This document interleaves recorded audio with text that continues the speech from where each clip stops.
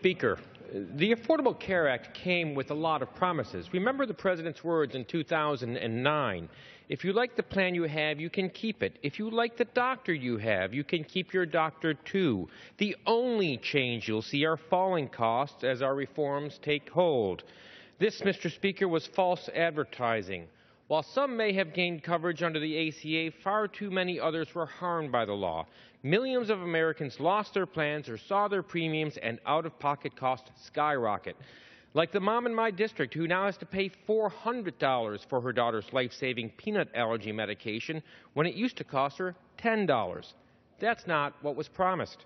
We need to empower all patients with more choice while also offering solutions for the uninsured and those with pre-existing conditions, and there is a way. For decades, Republicans have proposed patient-centered, market-based answers to our health challenges. Today's historic vote, which is a victory over Harry Reid's 5 years of obstruction, gets us a step closer to real reform. I urge the President to sign today's bill. I thank the Speaker, and I yield back.